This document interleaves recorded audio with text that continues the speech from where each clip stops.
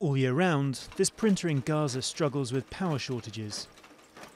But as electricity usage in the Palestinian enclave spiked with cold weather, supply dropped from 8 hours a day to as little as 4. As you can see, now the electricity is cut out.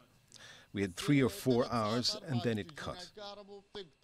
Right now, I'm using a battery and a charger.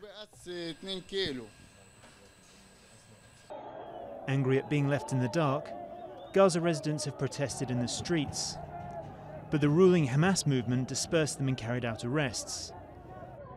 This activist involved in the demonstrations has just returned home after days in hiding. He says the threat of arrest won't stop them. This didn't stop us. Before the day of the protest, we protected each other to make a success of this peaceful movement. This movement that people have needed for 10 years. Gaza, under blockade for a decade, has had shortages for years because of aging power infrastructure and low capacity. The cuts have been made worse by disputes between Hamas and Fatah, the rival group which governs the West Bank.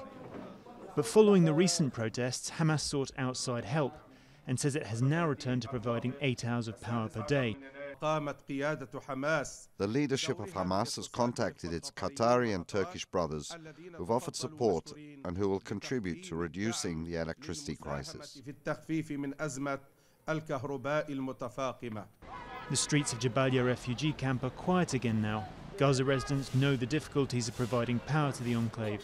But Hamas must now be seen to respond to their frustrations to avoid further tensions.